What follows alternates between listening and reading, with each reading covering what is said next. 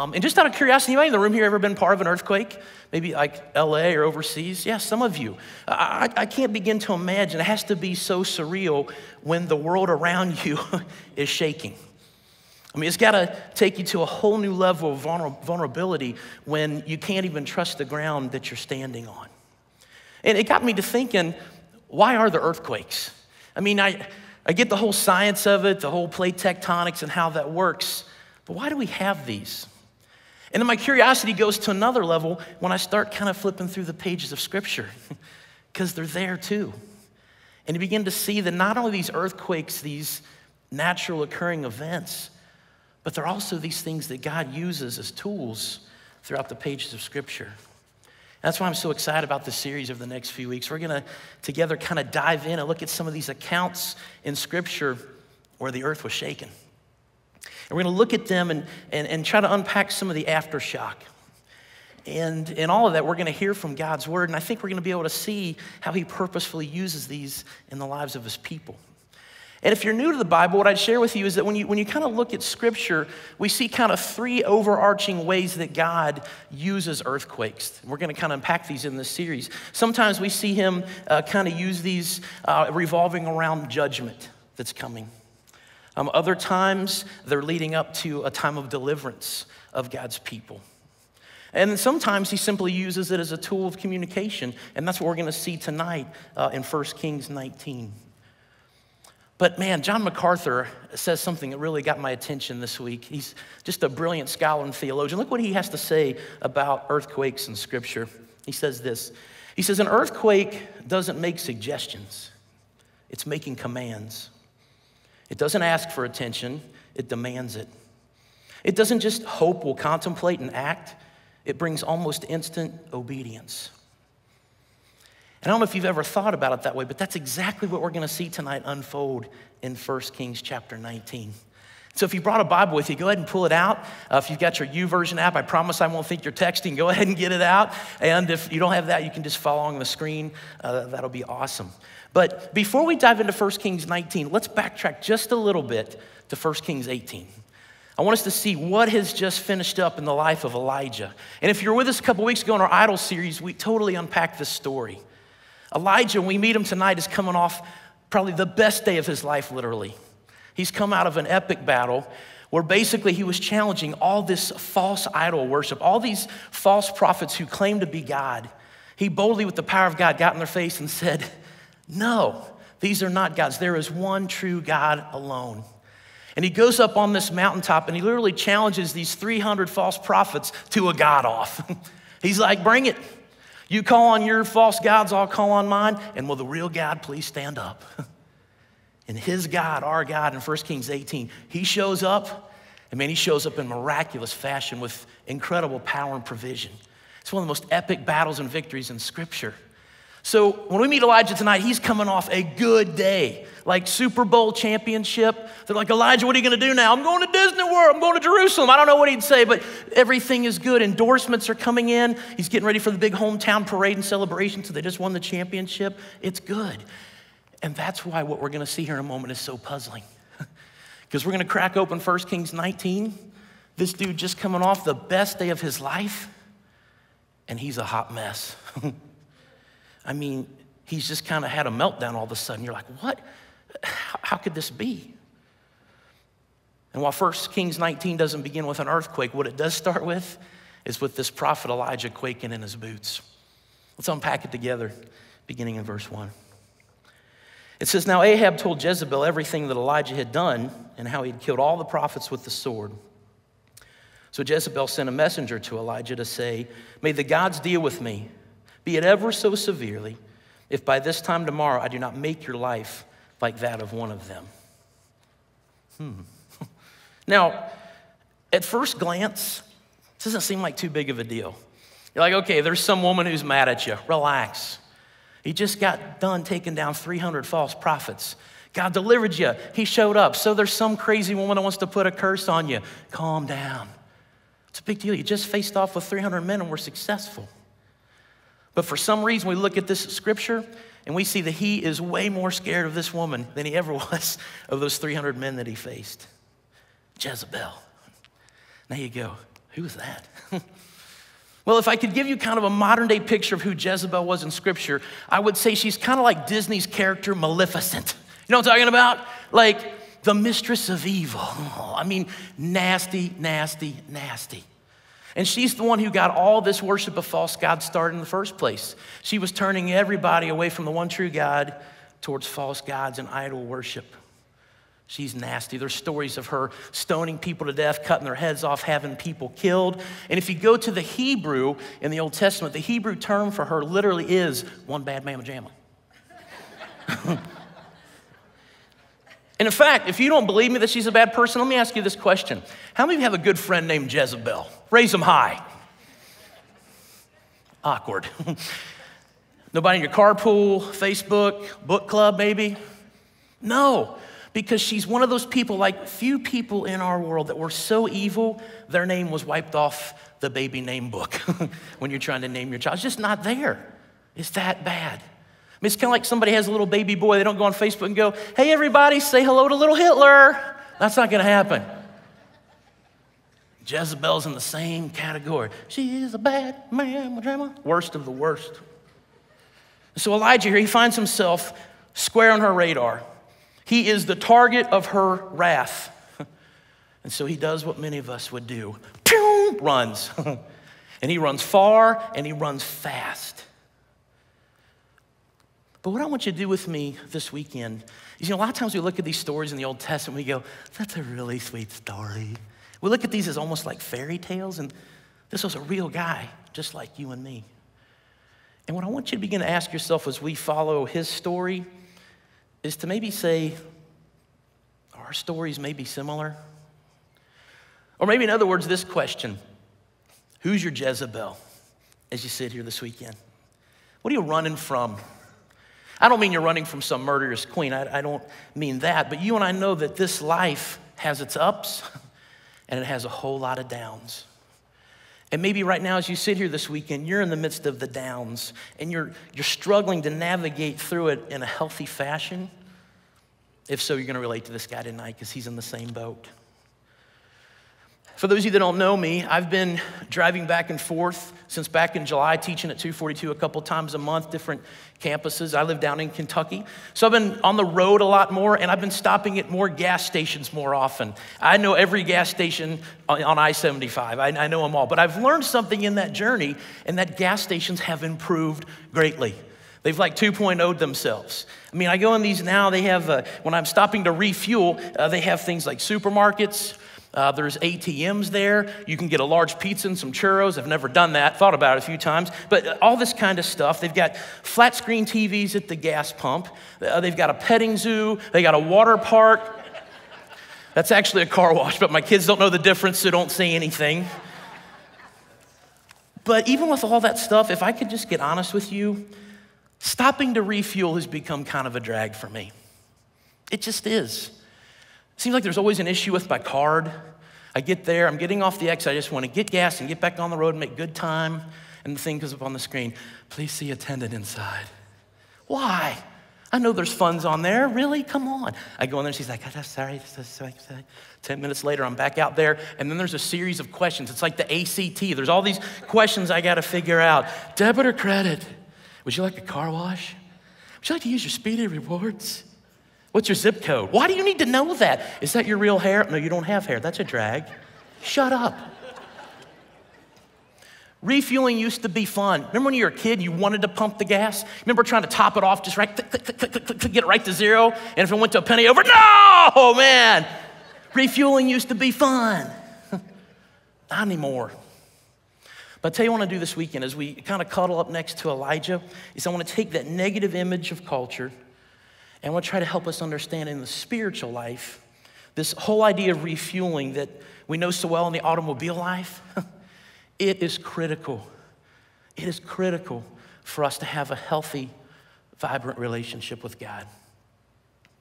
I love that at 242, this team is intentional about health in many ways and taking care of each other. Not just ministering to people, but that we're healthy as a team. And one of the ways we analyze that and look at that around here and have accountability is through this thing we use called RPMs. You're going to see it up on the screen. I love this. It gives the chance to all the time be asking each other in love, hey man, how you doing? How you doing relationally? How you doing physically and mentally? How you doing spiritually? Because we know we need to be healthy in each of these areas. And we're gonna see tonight when we meet Elijah, he is struggling in every one of these. The dashboard of his life is just lit up with lights. Engines revved, he's guzzling gas, but he's going absolutely nowhere. So let's start here in verse 3, and let's see how he's doing, first of all, relationally. It says, Elijah was afraid, and he ran for his life. When he came to Beersheba in Judah, he left his servant there. And so we see right here that not only does Elijah run, but he does what many of us do when life gets tough. He goes into this posture, and he pushes everybody away. He isolates himself, kind of becomes his own island, and he keeps everybody in his life at a distance. He pushes his family away. He pushes his friends away. He isolates himself from his church family. And I've always thought, why do we do that? In a time when we need people more than ever, what makes us do that? And I think Scripture makes it clear that that happens because it's a tool that Satan uses. In Scripture, Jesus calls us his sheep. And before you go, oh, don't, because sheep are dumb. They're defenseless. They're directionless. A sheep will walk right off a cliff. They don't know. They're stupid. They have no clue. They'll get lost at the drop of a hat. They'll wander off into dangerous territory having no idea. Left to themselves, they're not going to be with us very long. They're a pathetic creature. But Jesus' Scripture said he's going to send us out like lambs to the wolves. That's some good motivational speaking, isn't it? Thank you, Jesus. All right. Lambs to the wolves? How are we going to handle that? I mean, sheep and wolves, when you're around wolves, they don't have any weapon. They're defenseless. And what we learn when we watch sheep is that the only weapon they have is each other. And so when you see a group of sheep and there's a predator lurking, they'll literally bring their bodies and they'll make one big giant fur ball so that predator can no longer attack. But if you can just get them to scatter, a couple of them, hey, what's over here? Nighty-night, right? It's curtains time because he's got that sheep isolated. And that's exactly what Satan does to us today. We're like lambs among wolves, but the Bible says there's strength in numbers, that's one of our great weapons. So that's why you hear Kelly tonight and us every week in here talk about get in a small group. In other words, can you name your fur ball? Who's your fur ball? Do you have a herd that you hang with? Because if you don't, Satan is going to get you to isolate yourself. And when you do, that's when he attacks. And when he attacks, that's when we start talking out of our heads and speaking gibberish. I'd go to that group, but no one knows what I'm going through. If I go there, they're just going to judge me. And if I bring it up, they're going to think I'm weak. I would go, but they probably won't even miss me or realize I'm not there if I don't go back. We get isolated, and then despair sinks in. And that is right where Elijah finds himself. He's left his relationships. He's completely detached. He's isolated himself. Let the pity party commence. Verse 4. While he himself went on a day's journey into the wilderness, he came to a broom bush. He sat down under it and he prayed that he might die. Seems like things are going well. I've had enough, Lord. Take my life. I'm no better than my ancestors. And they laid down under the bush and he fell asleep. Now, many of us can relate to this guy right here. We have been there. We've experienced that really high and then the crash. But in the midst of his crash, Elijah, he starts saying some pretty dangerous things. He's like thinking about taking his life. And stats tell me that there's people in this room right now who are having those same thoughts. And I want to tell you, if you have those thoughts, please come get help. Tonight, find one of us here at church. You don't have to battle that alone. We will get you counseling and resources. We will pray with you. We will come alongside with you. And don't think you're not the only person who has those types of thoughts. So many of us have had those same thoughts. But don't let Satan isolate you. We got to strive to be healthy relationally. We then kind of turn the corner of the story and we begin to kind of unpack the humanity of this prophet. We're going to see that he's exhausted, he's wore out, and he falls asleep. And we begin to kind of get a peek into how he's doing physically in verse 5. Check this out. It says, all at once an angel touched him and said, hey, get up and eat. He looked around, and there by his head was some bread baked over hot coals and a jar of water. He ate and drank, and then he laid down again. I love this part of this passage because it says loud and clear that God cares way more about things in our life than just our spiritual stuff. He cares about our physical needs as well. It's crazy to think that in the midst of all that's going on, maybe we've got fireballs shooting down from heaven, we got Maleficent on the run, the scared guy, Mommy! And we're running on. Craziness that God in the midst of all of that says, Elijah, hey, listen, buddy, you're not you when you're hungry. Have a Snickers. But seriously, don't overlook this. God cares about your physical needs. If you don't believe me, look at the next verse here. He does it again in verse 7. It says, the angel of the Lord came back a second time, touched him and said, hey, get up and eat. This journey's too much for you. And so he got up and ate and drank. I want you to notice something here that's important. Whenever we see repetition in the Old Testament, it's because we didn't have exclamation points in Hebrew.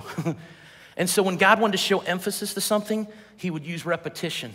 They would say things multiple times to say, this, do this. And God's saying loud and clear, Elijah, listen, I'm not just gonna use you to great things in the world, but I care about you as a person as well. I wanna make sure you're taken care of. And so I ask you tonight, how are you doing physically? What's your pace and your schedule? Is it just a blur? Is there never any open squares on the calendar? How much sleep do you get? Do you ever get a chance to exercise? How are your finances? How is your life right now physically? Because I think a lot of us think that God only cares about what we can do for him, or that God only cares if we're being good. But man, I love that in this moment of despair, the hand of a comforting father reaches down to Elijah and he offers him food like a good father. And we shouldn't be surprised by that because in the Bible, we see God so many times called Abba, which means daddy. He's like a good parent. You can relate. When your kids were little, when they get sick, you're worried. They wake up in the middle of the night, you go in there, and their fever is so hot, you can feel the heat coming off their head before you even touch it. And even though you're like, what day is it? God, help me put one foot in front of the other. I'm so tired. You're getting the wet washcloth, and you got it on their head, and they're like, Mommy, whoa, wait a second. You're holding the puke bucket, and they're puking, you're holding their hair back, and you're trying not to throw up yourself and rubbing their back. It's okay, dear God, help me, you know? But you're concerned because they're not well. They're your kid, and you love them, and you're concerned. Our God is concerned when one of his kids is not well. He wants to be there to provide and to bring comfort. I love that. It goes on in verse 8 and says this. It says, strengthened by that food, he traveled 40 days and 40 nights until he reached Oreb, the mountain of God. And there he went into a cave and he spent the night. This is where this story gets super cool. What's cool is about where Oreb is. See, Mount Oreb is the second peak of another significant mountain in Scripture, Mount Sinai. And so when we see Elijah begin to climb into the clefts of the rocks to kind of hide and get away, we go, oh. And we start to see a similarity between he and another Hebrew prophet leader who, with the power of God, faced strong opposition and looked in the face of Pharaoh and said, let my people go. And scholars think that it very well could be this same cave where Moses saw the glory of the Lord, where Elijah is about to hear from God himself. And we begin to see how he's doing mentally. Look at verse 9. It says, the word of the Lord came to him. What are you doing here, Elijah? And he replied, well, I've been zealous for the Lord God Almighty. The Israelites have rejected your covenant. They've torn down your altars. They've put your prophets to death with the sword, and I'm the only one left, and now they're trying to kill me too. Here's the problem with all of that. None of it's true. None of what he just said is true. It's all lies. Because when you backtrack to the chapter before in verse 4, this is what the word said. It said, while Jezebel was killing off the Lord's prophets, Obadiah had taken 100 prophets and had hidden them in 2 caves. 50 in each, and supplied them with food and water. He's not all alone. He's not the only one left. But here's what Elijah's done to himself. In his despair, he's taken some dangerous steps. He's relationally alone now. He's isolated himself. He's physically exhausted. And now mentally, he's starting to believe all these lies. Because that's what Satan does. Satan's a masterful deceiver. The Bible literally calls him the father of lies. And so he'll speak things to us where we begin to believe it ourselves. And before we know it, his voice start to sound a lot like ours. And this is what's going on with Elijah. He's ripping off one lie after another. I'm the only one left. False. I'm the only one who can do this. False. I'm the only one who cares. False. I'm the only one that can get all this done. False. And we kind of laugh at it, but we do the same thing. We speak the lies, and then we start to believe the lies we're speaking. My life's never gonna be any better. I'm always gonna be alone. I'll never meet anybody. There's no way that God could save our marriage. I'll always be depressed. Nobody cares. Wah, wah, wah. I read an awesome book this past month as a staff around here called Leadership and Deception. It's a great book where it's kind of a spiritual 4x4 to the face, this challenge to say, stop lying to yourself. Stop lying to yourself so you can lead better and you can have healthier relationships. And in this book, there's this great story about a young man and woman. They've just had a baby. The baby's a few weeks old. And I know this has never happened under your roof because you guys are perfect, but entertain me while you listen, okay? This father wakes up in the middle of the night, 2, 3 in the morning, to the baby crying in the other room. And he's got a decision to make. Do I go in there or do I wait it out? None of you have ever done this before, I know. The baby's crying is getting louder and louder. He knows what he ought to do, but he sits there, he waits as his wife is just snoring logs next to him. He knows what he should do, but he starts having this conversation in his head. Doesn't she hear her baby? Her baby, right? What a bad mother. I bet she's faking it. Instead of watching all that reality television, the DVR, maybe she could help her child. Starts puffing himself up. Doesn't she know all that I do for this family?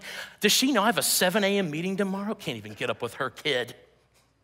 And he's sitting there, he's just getting puffed up in rage, and he's frustrated about something that he thinks she should have done that she hasn't, and she has no clue. She's out like a light. She's said nothing, done nothing to anger him or harm him, but he is just riled up by all the lies that he's told himself. And I wonder how often we do that. You ever do that in your mind? Your mind full of these conversations in our heads where we play out the motives of the people around us. We highlight how bad they are, what they did, what they shouldn't have done. We're telling ourselves all the justifiable reasons why I can't believe I had to do this when no one else would. We do. And at some point, we got to strive for mental health, which means we've got to intentionally start to replace those lies with God's truth. We maybe need to seek some professional counseling that's available to go get some help. We have to bring our hands back in, and we got to start to let people in. Elijah here is struggling with every single one of these RPMs, and he's looking for something to break him out of it. And God's about to do just that. There's a spiritual awakening right around the corner. And we'll see now what's going on in his life spiritually. Let's pick up together in verse 11. It says, the Lord said, go out and stand on the mountain in the presence of the Lord, for the Lord's about to pass by. Then a great and powerful wind tore the mountains apart, and it shattered the rocks before the Lord. But the Lord was not in the wind. After the wind, there was an earthquake, but the Lord was not in the earthquake. And after the earthquake came a fire, but the Lord was not in the fire. And after the fire came a gentle whisper. See, for our friend Elijah, this earthquake was a wake-up call. It was a wake-up call to pay attention to what was already there. Or better yet, who was already there. Our family lives kind of out in the woods a little bit. And this time of year when it's starting to get cold, every now and then we have a little bit of a mice problem in our house. So this time of year we set some traps. And my youngest Cameron wants to be a vet. He would rescue every animal on this earth if he could. And so my wife's like, hey, would you mind buying some of those more humane traps? I'm like, what is that? What's a humane mouse trap? So you the little sticky pads? Sure. Most painful money I've ever spent in my life. We set a few around the house, one in the pantry. And one Saturday morning a few weeks ago, Cam comes in, he's like, Daddy! The mouse had bit into this stuff with his teeth, and it's still alive, and its eyes are like this. And Cameron, my son, looks like this. And he's like, Dad, do something, set him free. So I'm like, all right. So we go outside, and I got a stick, and I don't really want to touch it, even though I'm a man. And I'm like, yeah, I got this, you know. And when I'm trying to get it off the sticky pad, the thing bites my finger, draws blood, and I've had it. And just in reaction that wasn't incredibly Christ-like, I just slam everything to the concrete ground, including the mouse. My son Cameron, Daddy, the mouse! He runs into my wife crying, Daddy tried to kill the mouse, like dramatic fashion, all upset about how I've treated the mouse. And so I'm out there by myself. And I take this as an opportunity to set the mouse free forever. Because that's just the kind-hearted guy I am. So as I'm walking back into the house, this ordeal is finally kind of subsiding. It hit me. I thought, you know what? This is a perfect picture of what God must see sometimes, just watching us live our lives. All of our lives are just a big hot mess. And we're like that mouse in the trap. We're caught sometimes, we're stuck, we feel trapped, we know we're in trouble.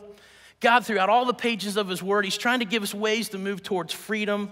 He speaks to us, he wants to help us, and instead of allowing him to help us, we bite back. We lash out, we push him away. Instead of asking for help, we insist on doing it ourselves. I got it, God, I got it. When God has come along in Ephesians 3 and offered us this, check this out.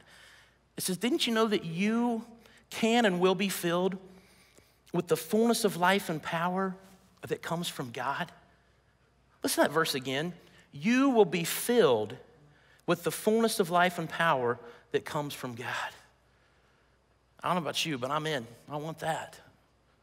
He's saying you don't have to spend life running on empty.